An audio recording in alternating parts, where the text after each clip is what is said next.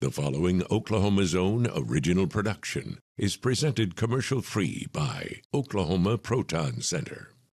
The Oklahoma Proton Center has treated hundreds of children with cancer since opening in 2009. Many of these pediatric patients travel from out of town for treatment in Oklahoma City. Toby Keith saw a need for these kids and funded the construction of one of the premier pediatric housing facilities in the country, the OK Kids Corral. Thank you, Toby Keith, for your generosity helping our patients. The impact you made changed many lives, and your legacy leaves Oklahoma City a better place.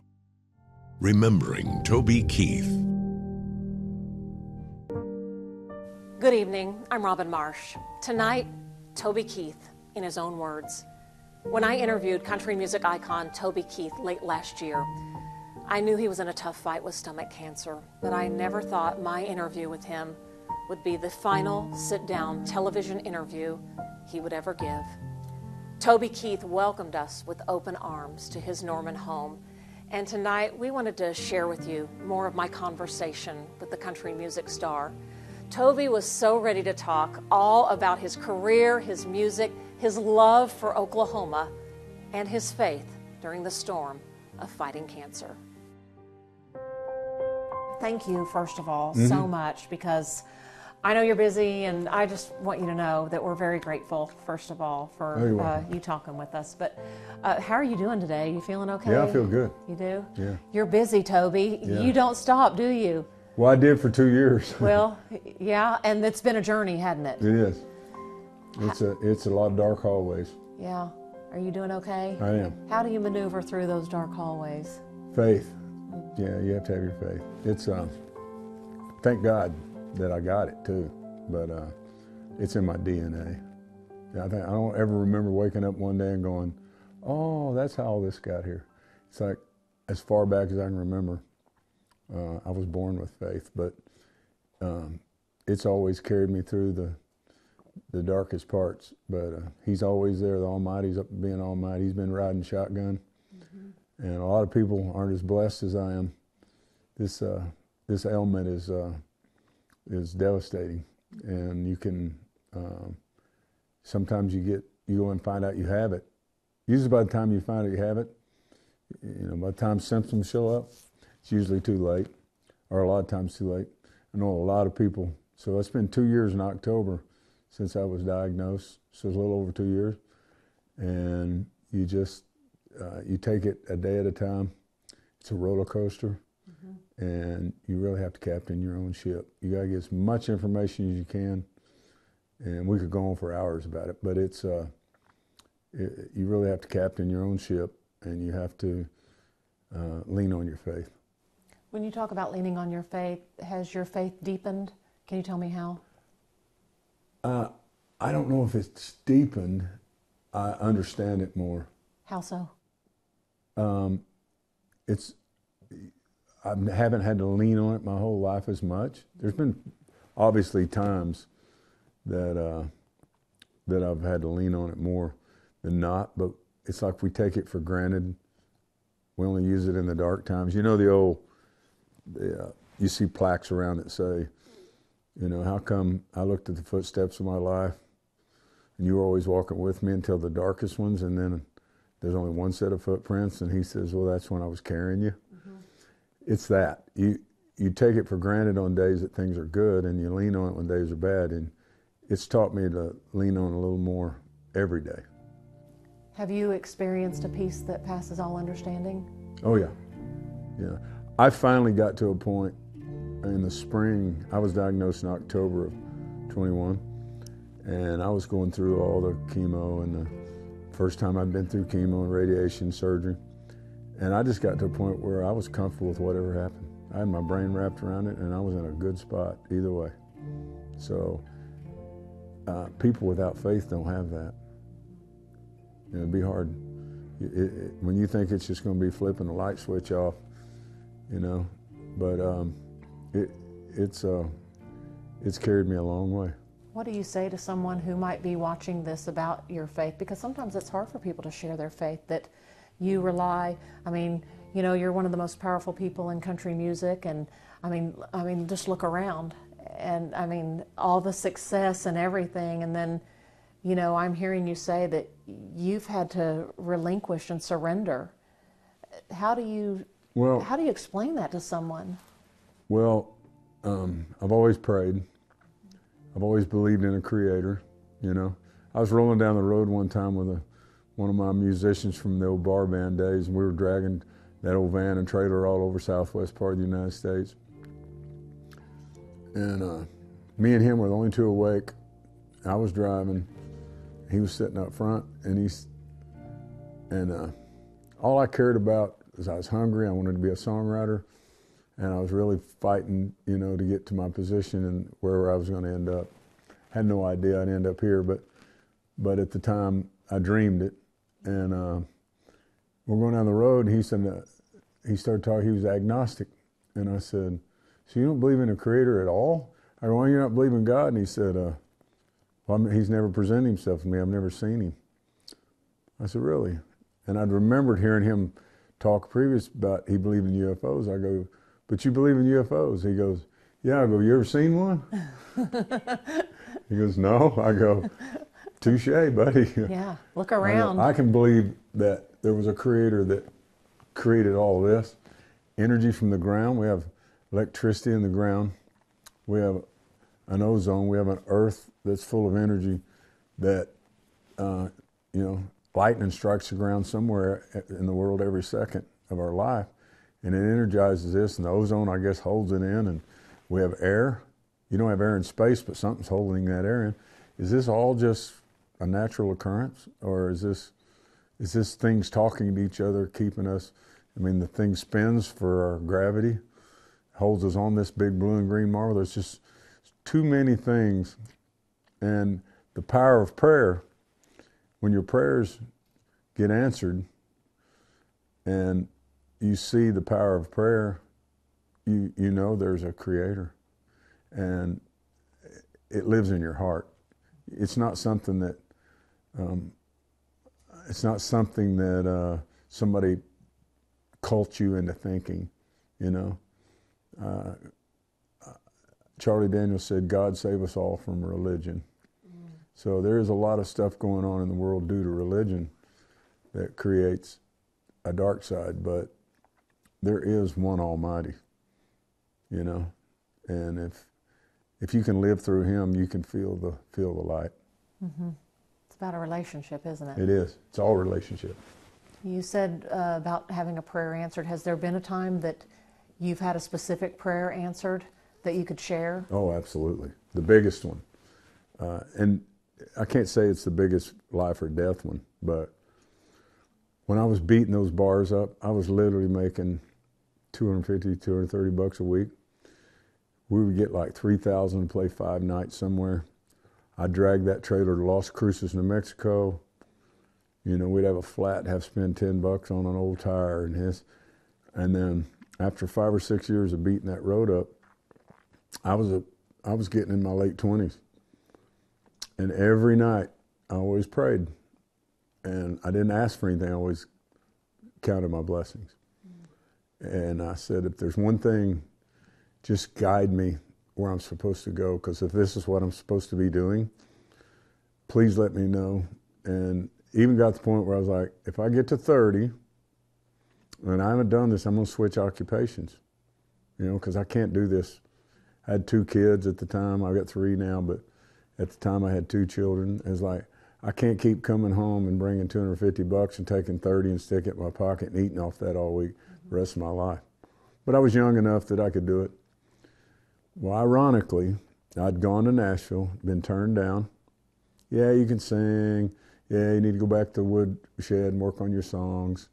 So I had a little 6-song cassette, and it had 6 songs I'd written on it. And I got a deal through the manager of the club I worked when I worked Oklahoma City. Every 8 weeks I worked a club in Oklahoma City. And his nephew played for Straight, and he'd written some songs, David Anthony. And David Straight had played here, and David had come in the bar every time. And a couple times that Straight had played Oklahoma City, we'd been in, and the band would come out and hang out with Uncle Freddie. And he said, hey, I'll take him Jimmy Bowen and let Jimmy Bowen hear hear these songs and hear him sing. So they set up a meeting with Capitol Records. I went in. I didn't meet with Jimmy Bowen. I met with a flunky. And the guy fast forwarded through my songs and said, we've got male singers. We don't need a band. And we do need a songwriter, but your songs. And I was like, cool. I wasn't even upset. I was like, hey, I got my shot. Came to Nashville, kid from Oklahoma, got my shot. I went home. So now I'm 29. And the summer, I turned 30 on July 8th. My parents' wedding anniversary is June 21st. Mm-hmm. And while I was in town, I'd run into some friends, and they said, hey, they used to see me out on the road, and now they're working in Nashville.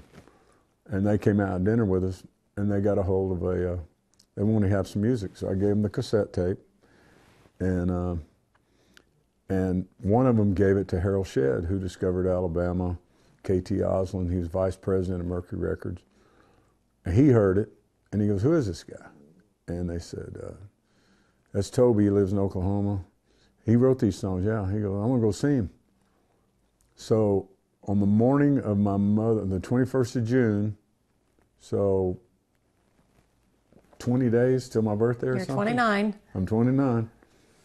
And here for 6 years, this has been my goal, and I'm going to live to it. I've had my shot in Nashville. If I don't have my direction by 30, I may not just drop the ball today and quit because I got to keep some money coming in, but I'm going to look for another occupation. Phone rings. Will you hold for Harold Shedd? I'm like, God, yes. He goes, hey, I'm coming in Friday to hear you play. Can you play these songs? And I said, yeah. Flies in. The owner let me sing 2 45-minute sets of original music I wrote. And do you remember those songs? Oh yeah. What were they? Well, let me tell you the fun part of this story. I had 2 45 minutes worth of songs I'd written, okay? He heard them. They were these 6 songs on this cassette too. So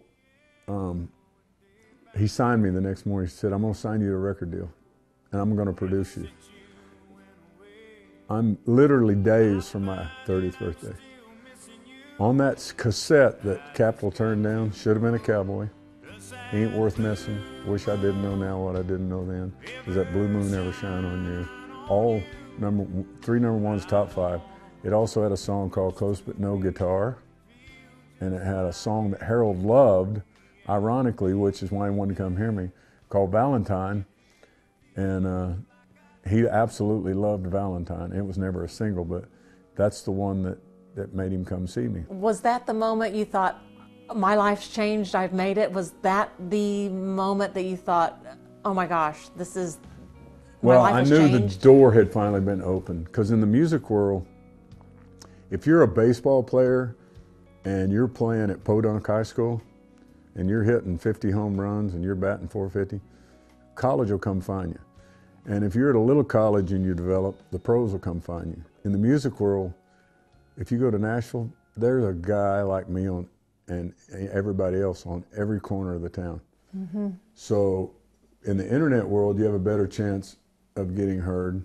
Best thing about music business was the internet, social media, streaming, but it's the worst thing too because it's so muddy with the other stuff too.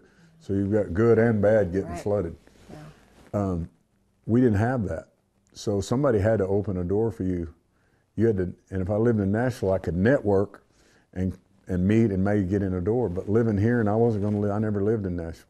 I always stayed in Oklahoma. I didn't move out there. So I thought, if I'm going to do it, I need to do it here because this is where my roots are. Well, as it goes on, I knew I had the deal, but it ain't up to us. It's not up to us whether we're going to be successful. It's up to the listener. You know, what can I put out there that they're going to make them want to pull over and stop and buy this? Mm-hmm. And my first big glow of wow was they put me, my first tour out was me and Shania Twain and a guy named John Brannon, and they were arguing amongst the label heads of who they wanted to put out as their new artist. And Harold had promised me a year and a half. He said, I'm going to have you out. I'm going to give you a year to work on your album. It's going to take 6 months from the day you sign me to get your contract signed. I'm going to work on your album a year, and I'm going to put you out in January of '93. I said, okay. Well, by that time, the president had been fired, they brought another guy in from New York. Harold had signed Shania, and this guy liked Shania. He didn't like me. And he liked this other edgy cat named John Brennan. So they're arguing over who we're going to put out, and Harold's the vice president. He goes, I promised this kid a year and a half ago. So they agreed to combine both budgets, put us all three out, and say, we're going to call it the Triple Play and send you guys to major radio, major cities. You're going to have one band. You're each going to do 30 minutes. And everybody agreed to do that. So we went in. We put the 3 30-minute shows together. We all got along. And at the end, the president comes in. He goes, you're opening. You're opening. Shania's in the middle. My guy John's closing. So I was mad. I was like, so I went to Harold. I go, I want to knock him out. And he goes, don't worry, pal. Just do your thing. It's going to take care of itself. We did. We left town. We left Nashville, headed to Louisville. And the bus had 2 lounges on it. So it was me, Shania, John, a road manager, his wife, 6, 8 bunks, and a lounge in the back front. And we're rolling. We get to Bowling Green, Kentucky. Shania's in the back, listen to the radio. Me and John are up here getting to know each other. She comes screaming up the aisle, oh my God, you're on the radio. And we all ran to the back, and should have been a cowboy, just blaring on Louisville or Bowling Green radio. The first day that we rolled out, and I was like, first time I heard myself on the radio, I was like, yeah, y'all get you some of that. Your opener's getting some airplay. So we made it about 6 shows, and that song was so popular and blowing up the charts. And finally John came to me and he goes, I want to open, you need to close. And I said, and I was so mad at Luke, I said, no. I said, I'm not going to do you like that, John. He goes, well, everybody stands in front of the stage till you, Shania, get off. And he goes, then no one's out there for me. He said, if I open, they'll at least be standing in front of the stage. And so Luke called me, he said, he had to eat crow, you know, he had egg on his face. He goes, I need you to switch to the front. I said, no, deal's a deal. I'm not doing John like that. So a couple days later, Harold flies into North Carolina. We're in Charlotte, and he goes, I need you to do me a favor, pal. I said, yeah, well, anything, Harold. He goes, I need you to close this show. I said, oh, sure, for you, I'll do anything. But that's how hard I was to work with, you know. I had so much pride, and I was like, you guys are going to treat me like this, and then I'm going to outrun you, and you're going to turn around and... You've been running ever since, haven't you? Yeah, that's right. Oh, my gosh. Yeah. Okay, so that was what you said, like January of 93 or so? Mm-hmm. Okay, so you did the Channel 9 song I did. In November of 93. Uh-huh. So you were on your way. I had a couple of hits. Yeah. So can you tell me about the Channel 9 thing? How did all that come about? Well, you know, we'd seen Reba do it forever, Yes. you know. And so it's like hearing the B.C. Clark jingle every Christmas. It was like when Channel 9 came on, you know. And my family was raised up watching Gary England. So we have so many storms here. It's like Gary England's the man. We still do it because, you know, it's like we've been taught when the Woolly Booger gets here, it's time to go in the radio. You better get on Channel 9, you know, because the technology and how innovative he was. But so we would hear that jingle, and all of a sudden, out of the blue, one day they called me, and they said, "Hey, we want you to sing the jingle." And I was like, and silly as it is, and fun as it was like, I was just glad to get on TV. I was like, sure, I'll sing it. It's the spirit of Oklahoma, and the best is yet to come. TV 9. That was 30 years ago. It was 30 years ago. Do you remember how much you got paid to sing that jingle? Probably nothing. I don't remember. It didn't matter. I was going to do it anyway. Oh my goodness, how far you've come. You have a big show coming up in Las Vegas. Mm-hmm. And with COVID, it was kind of, no one could work.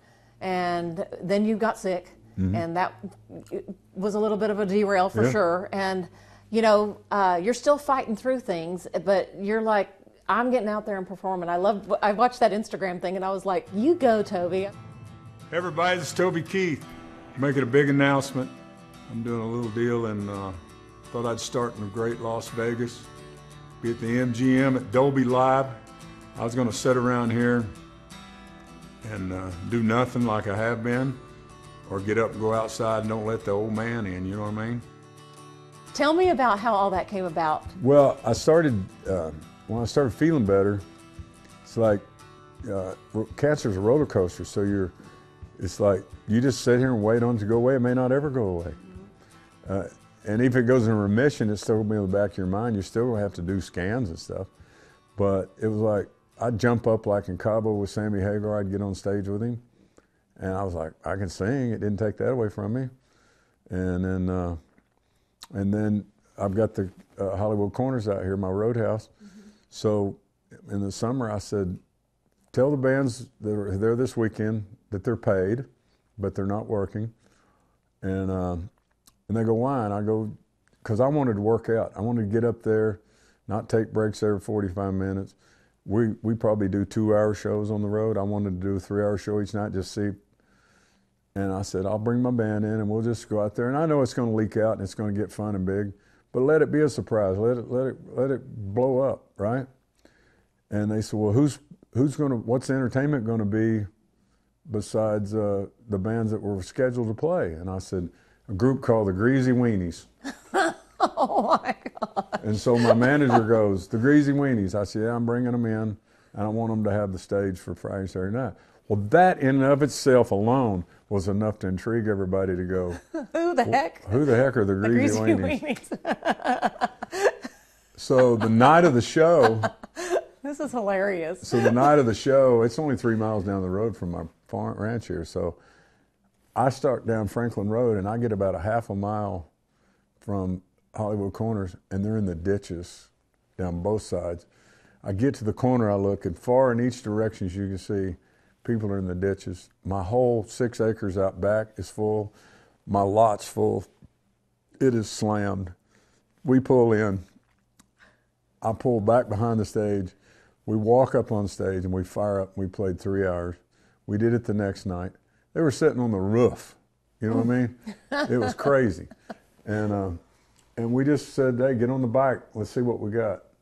And I cruised through both shows. And so I went to my manager. Okay. I said, how quick can we gear up and go? And he said, well, your trucks and buses and all that got a production.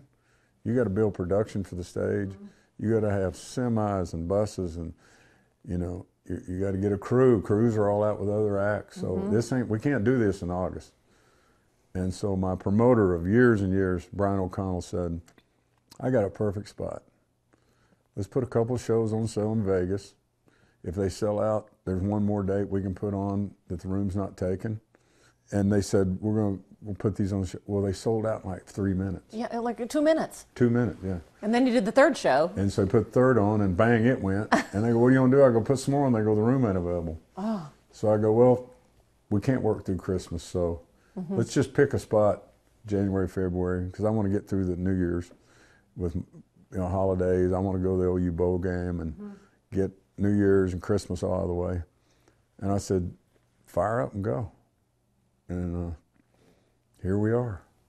And you're feeling good? Yeah, you can't let this define your future. I've sat here, probably hadn't done a handful of shows in the last 3.5 years, and I worked every single year of my life. I never took off. The way I amassed all that stuff up the top, songwriter stuff, a bunch of that in the middle, song of the year, songwriter of the year, all that, is because I put an album out every year. My peers and the colleagues I grew up with, my buddies that broke out with me, our class, Tim or Kenny, they might put one out sometimes every 2 or 3 years. Or Shania, they may put one out every 5 years. I was always, for some reason, stuck at a label where their bottom line for the year counted on me to deliver. And being a songwriter, that's hard to do because you have to force out artistic creativeness. And so it was like... How do you do that? How do you write? I mean, it's like you get an idea.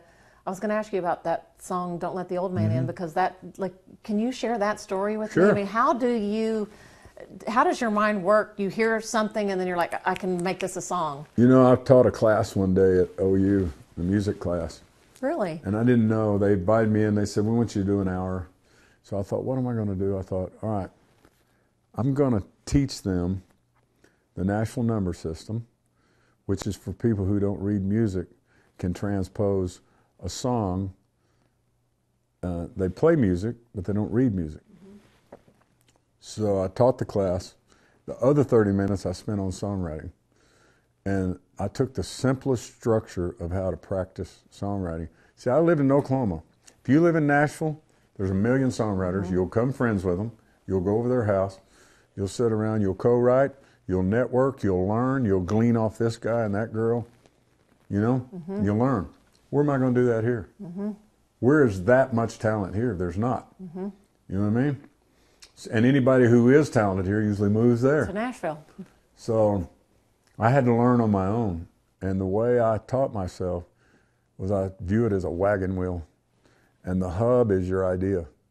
So where I kept getting writer's block was sitting down here, and I'm going to write a song right now. So me and Robin are doing an interview is the first line. I love it. Me and Robin are doing an interview. Well, when I get down the road, what's going to be the rainbow pot at the end of gold at the end of the rainbow? What's going to be the money shot? What's going to be the payoff? You see what I mean? And I got to find that when I get there. If I start there, I can back up here and write to it. It's laying there waiting. So what's the pot of our interview? What would our pot of the interview? Well, we'd have to. That's why I hit writer's block after the first line, because I don't know where this is going. But if you give me "Don't Let the Old Man In," that's the pot. And that song was a big moment for Toby last fall when he was honored as a music icon at the People's Choice Awards. Toby actually wrote this song several years ago. It was inspired when he was on a golf trip with his friend Clint Eastwood, who was about to make a movie at the age of 88. And I go, what keeps you going? He goes, I get up every day, don't lay around, I get outside, I go outside, I don't let that old man in.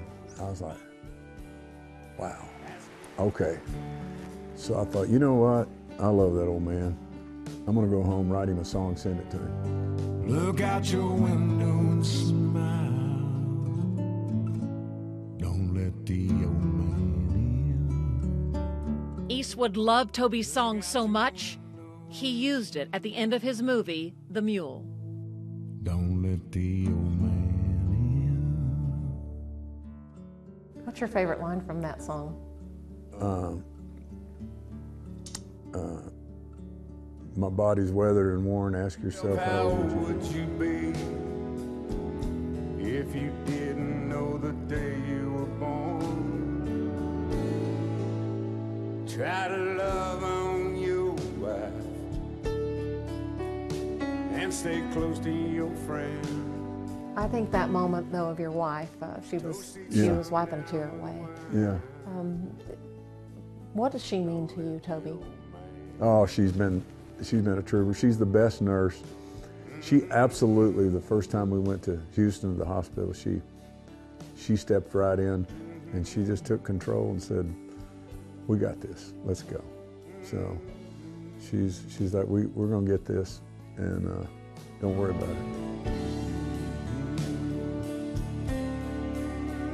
Every person in the room was just zoomed in, and then you just deliver that message, and it got its due, and then it went #1 the next day. It was like trending like out of the... So now they've released it to radio. I was like, Toby's got a new song out. No, and it's 4 years old. You just didn't hear it the first time because they didn't play it. And your life was in a different time then, and so... The moment was perfect. Yeah. But it found its home. But don't let the old man in.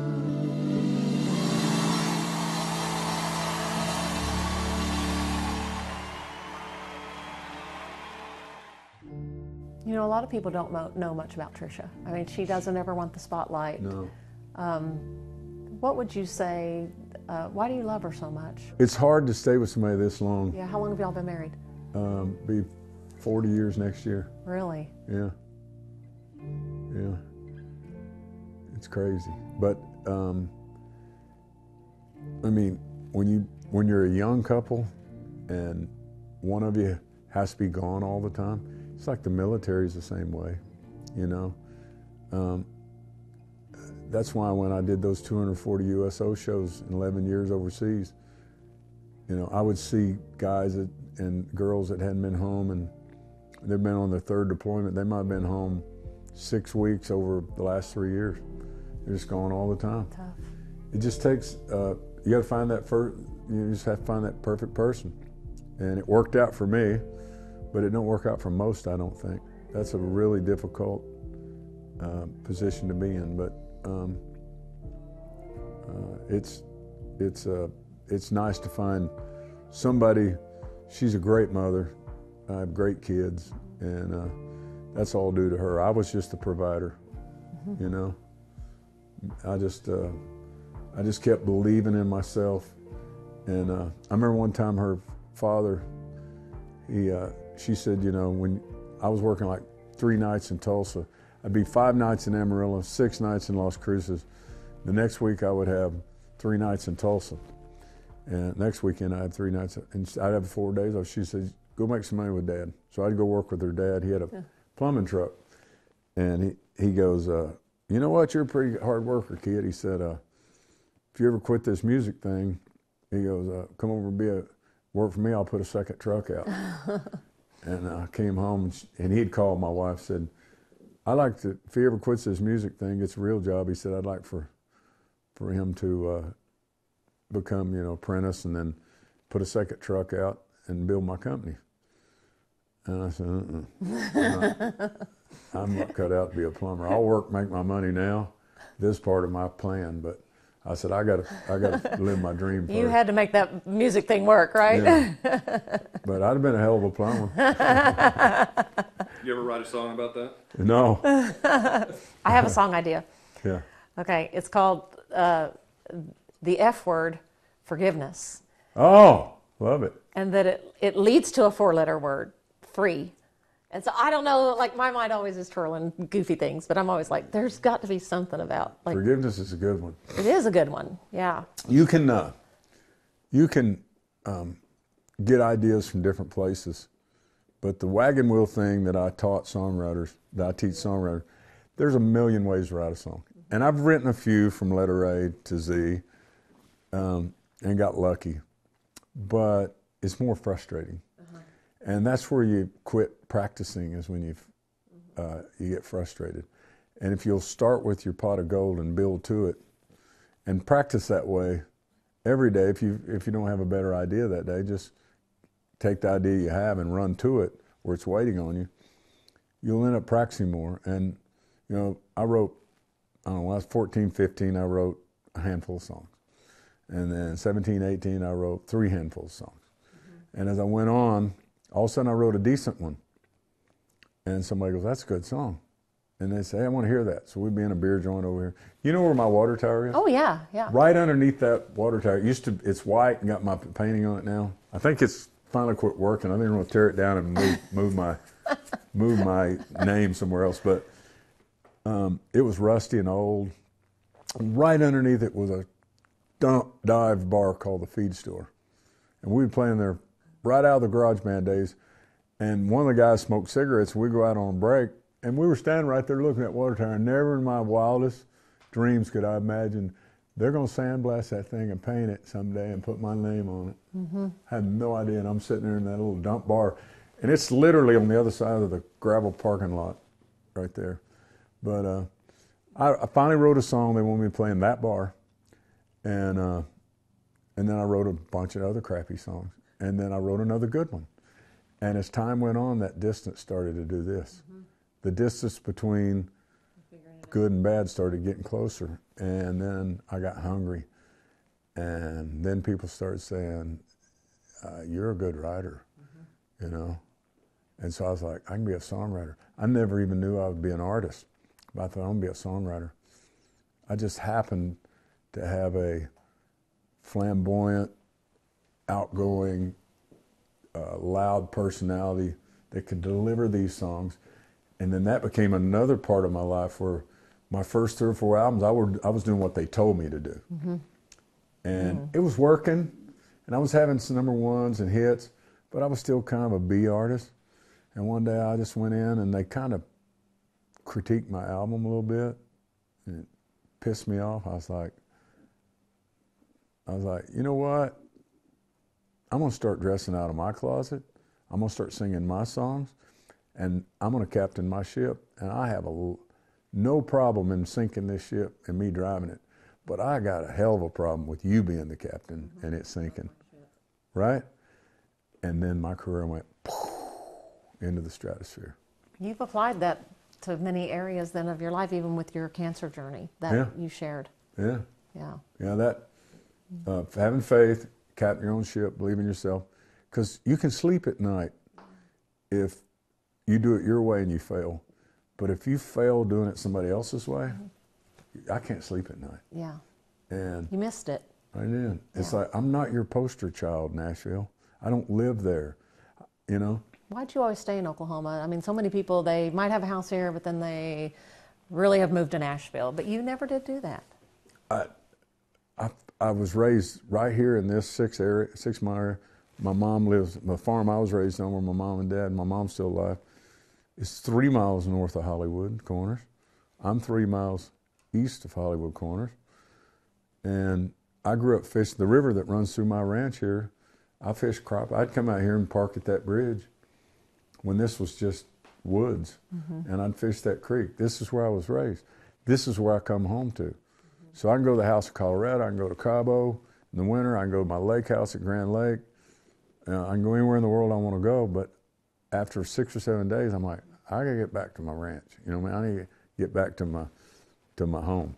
And it's all fun to go when you go, but I just never felt good. And I never felt good about moving to another city and living there. It was like, this is where I was raised. So I didn't care. And it cost me, not necessarily all the award shows and stuff, if that matters, but I mean, there's 13 CMA awards. And if you're a male, you can get up for 9 of them. And I have been up for 9 of them. I've been #1 ticket seller. I've been in a 4-year period between 02 and 03 to 06, 07, right in there. There's 208 weeks of Billboard charts, and I was 52 weeks sitting at #1 in that 4-year period.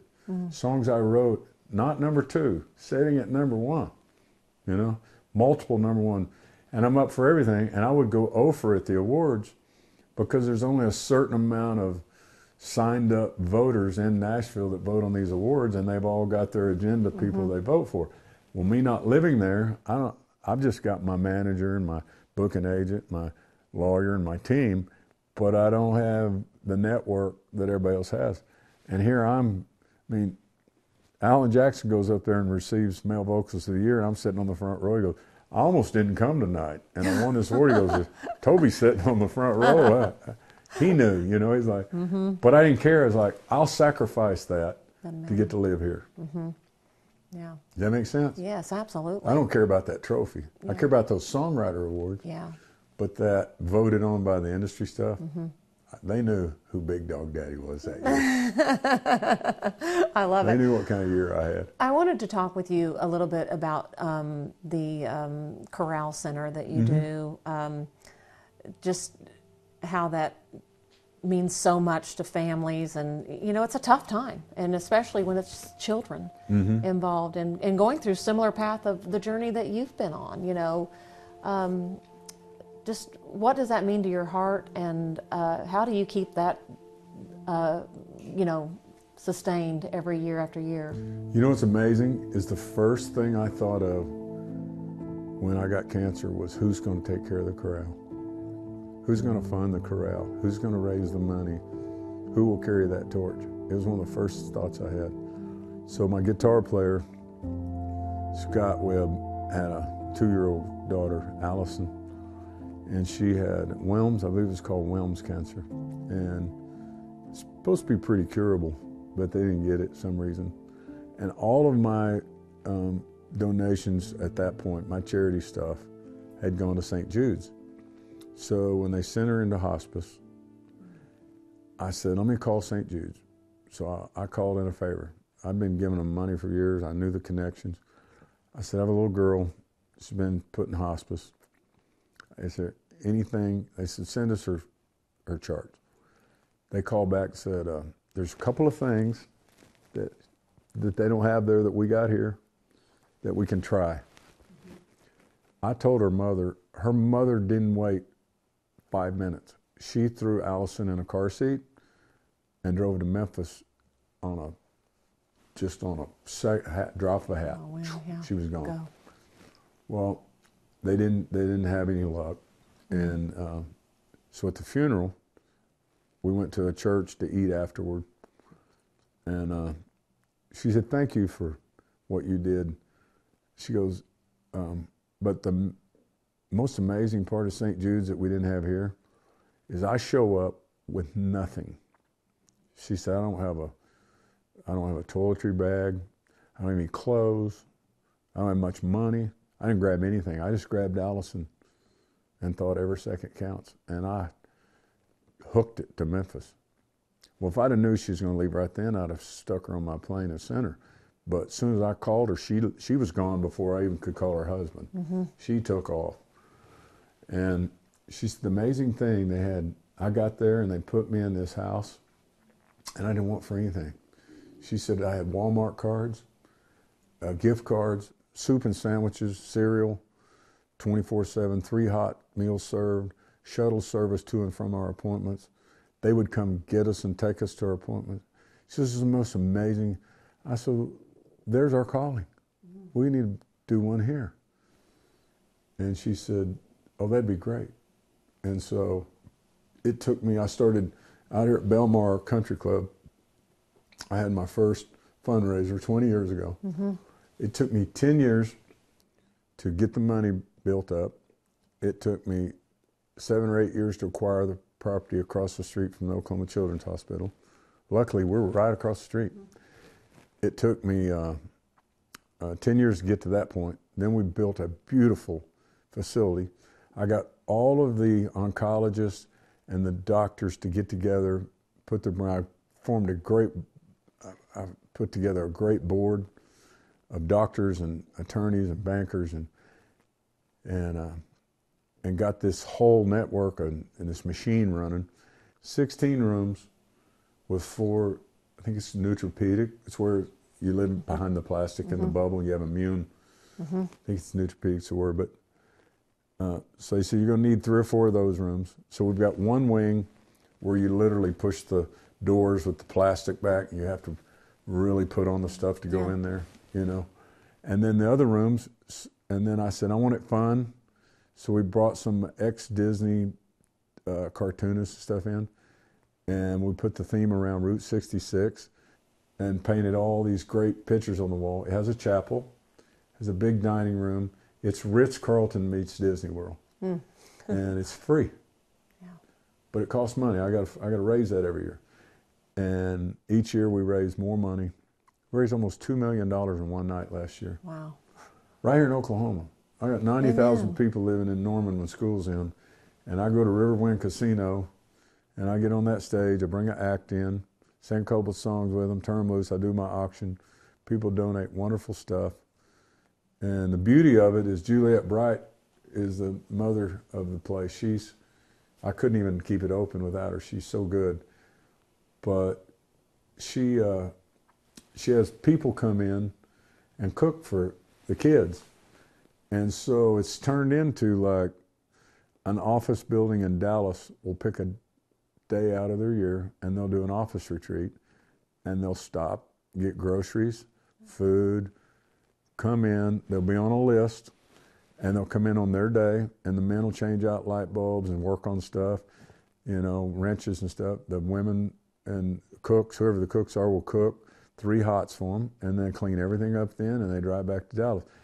And I've got, I stayed about 160 days out on the waiting list to perform those. People to come. Isn't that amazing? That's amazing. And it's my best gift I've ever given to the world.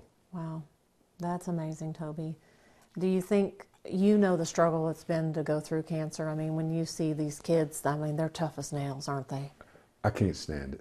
It just, I go up there and visit it, and I just can't stand it. It's, the beauty in it is that some of them are so young, they just don't know. Yeah. So there's a blessing there. Mm-hmm. But the therapy that we bring is that everybody staying there has an affliction. So if you go to school and chemo's taking all your hair and you're in first grade, kids are going to be mean. They don't know any better. And that kid's got to put up with that. But in here, we all look the same. So there's family therapy. There's therapy in that. The kids have a good environment to live in. It's a great facility, and it's in a lot of ways. You bless so many people. Yeah, we do 300 families a year. Wow, it's unbelievable. How are you in your cancer journey? Do you mind my asking, No. where are you today and everything? Yeah. So it's always a roller coaster. I've had it to 0, and 5 weeks later, you're storming back. But if you're going to live with treatments and things, whatever you find that works for you, that holds it at bay, and all that, you just do. And as long as I don't shrivel up to a prune and hit the dirt, and I have energy, I'm going to try to go. And you don't ever cure it. Everybody has it, and you don't ever cure it. It just goes into remission. So you got to find, again, captain your ship, find your own deal. But I'm not gonna let this define what my future is. Anything else you want to add, Toby, that might be important just for people who are going to watch this?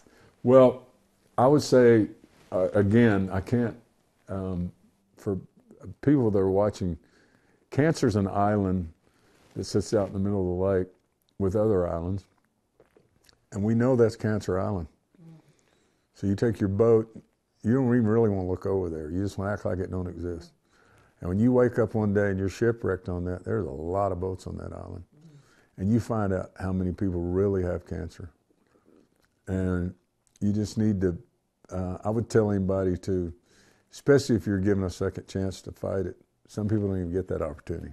You just walk in, they go, good news, bad news, Good news is you won the lottery, bad news is you're not going to be able to spend it, that kind of thing.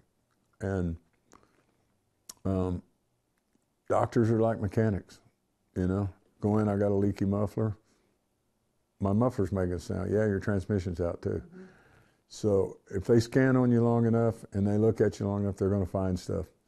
And you're going to get second opinions and third opinions, and they're not all going to sound the same. And it makes it really difficult to the average person, especially somebody who don't have my resources. I don't even know, I've got the best resources in the world. Most people don't have those connections and resources. But all I can tell them is you really have to get in control of your ship. You have to be as well-read as you can be, and do what's best for you. And it ain't always chemo. It ain't always radiation. It ain't always surgery. And that's the protocol. But that's what they tell you to do. And that don't mean that these doctors and these physicians and these scientists are trying to kill people. I'm not saying that. What I'm saying is everybody's taught in medical school, residency, and they're placed in residency, and then they practice. They've got their own book of how they were taught, just like any other class in school. And there's good ones and bad ones, and they're all working. And it's a tough road to weed through. But if you have faith, lean on your faith, make the best decisions you can for you, and never give up. Just keep on cranking at it. You've had some really good friends. Bob Stoops is, it seems like Bob and Barry and Becky and have kind of been on this journey with you. What does that close-knit of friends mean to you? Oh, the love that poured out from the whole world when I announced it was overwhelming. At first, I was like, I didn't know anybody really cared that much, I see somebody post something, I don't just drop on my knees and start praying for every single story I hear. But boy, it sure felt like that when I did it, They directed it right at me. So I've always dealt with it. I always take for granted how big my fan base is. I've always called them warriors, and I kind of take them for granted, but they always show up. So when I first got in the business 30 years ago, you know, I took on haters like a wounded grizzly bear. I'd go get you. You know what I mean? I'd say, come on, bring it. Let's go. I got a platform. You know, what have you ever done to change the world? Mm-hmm. And as you get older, you're like, You remember when Bosworth sold the shirts at the Denver game? And all the Denver people were wearing the Stamp Out Boss shirts and then found out he was selling them outside? It's stuff like that that makes you go, you need haters. They make you a lot of money. And they embolden and empower your fan base. You know, the people who love you are empowered by haters. And when you embrace that, it's like watching wrestling on TV. You got a heel and you got a good guy. And the only way to make the ratings go up is to make the good guy jump over here with the heels and create something like, you gotta be kidding me, Hulk Hogan's over here with these guys. You know what I mean? Yes. It's like, that's the way they make their money. It's like, and when you learn that and you've been around long enough, then you just smile at haters. You're like going, oh, I'm getting so paid right now. I love it. Hey, hang on a second. So we thought about this. Okay. And we got a gift for you. And we think you're going to like it. We put a lot of thought to it. So you just can take the lid off of it. It'll be easy to unwrap.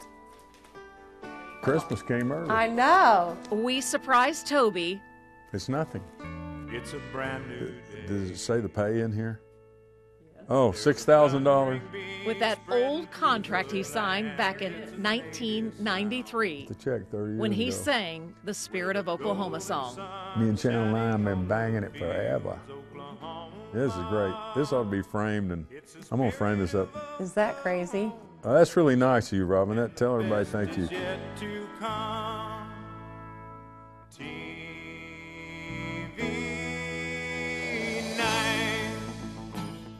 That's a big deal for a local boy, too. You bet. You know? And 20 years later, I'm sitting on 60 Minutes across from Dan Rather getting grilled about courtesy, red, white, blue. And I'm like, I'm ready for you. I did the Channel 9 jingle, buddy. Bring it on. I love it. I love it. Toby, we just are so grateful. Thank you. You're welcome. You're an inspiration, and I mean, it's so impressive everything that you've done, but just the man that you are and the man that you've become through a trial. I mean, you know, I've always heard that your test becomes your testimony. Mm-hmm. And this is part of your testimony, yeah. What you're doing. Yeah, well, he has a plan for everybody, and if this is my plan, so be it. And if it isn't, but whatever, you know, if I could be a great spokesperson for him, I think. But you go through whatever you're supposed to go through, and through that relationship, you have to find the silver lining and count the blessings that are there, you know. I know so many people who didn't get the opportunity to even fight it. And I'm sitting here today feeling good and knowing what I'm dealing with, and I got my brain wrapped around it, and my faith lets my light shine, you know. The light at the end of the tunnel is the Almighty. It's not a train coming, so it's like, you know what I mean? Yeah. And it's you either get on the train or get in front of it, but get out of my way.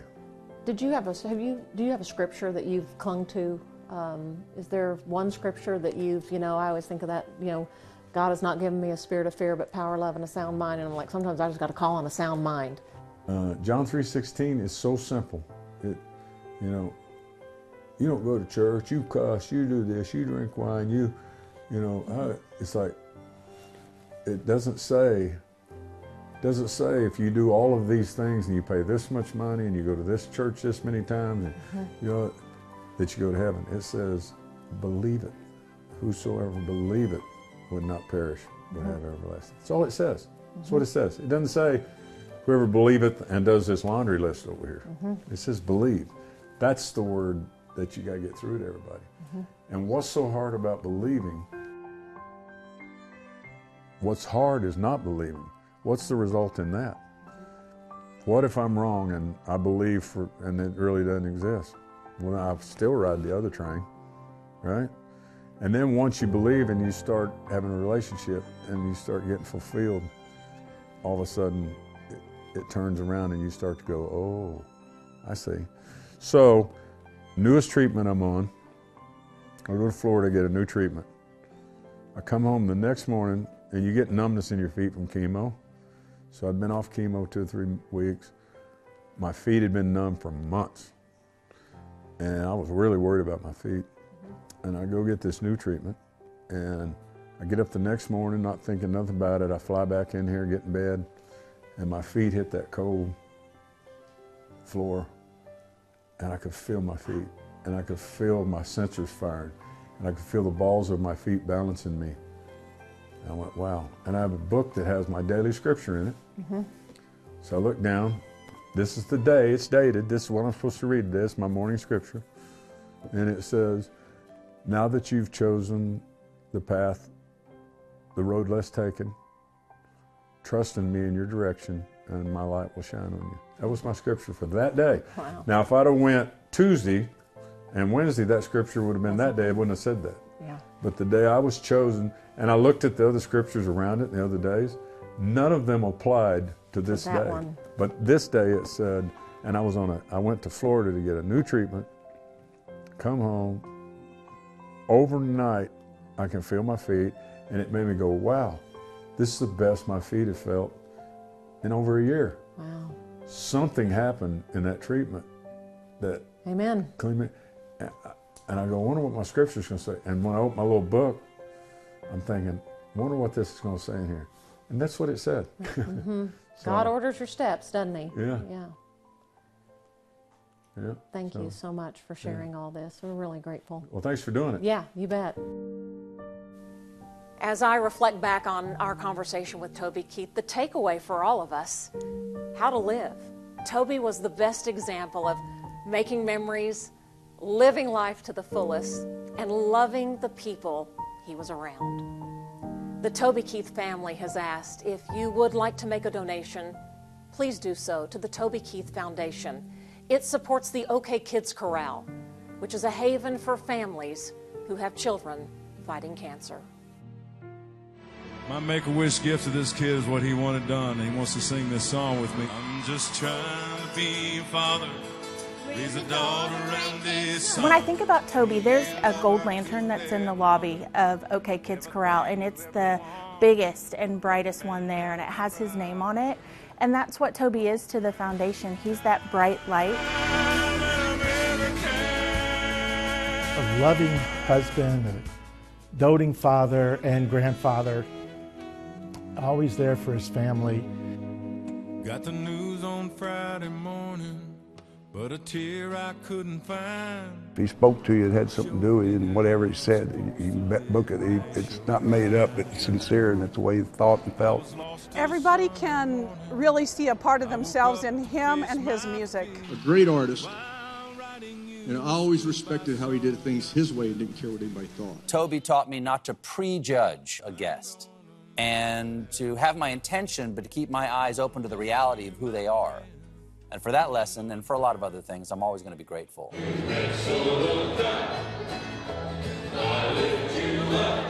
Yeah, he's been a great friend. He's a great OU supporter to all the sports, not just football, and it's always fun through the years to see him on the sideline, give him a bump right before the game. He left a mark on our heart that will last forever. Just a beautiful guy, beautiful family, and he'll be missed. No, there won't be another Toby Keith. There'll be some country music singers, but there won't be a Toby Keith. Don't let the old man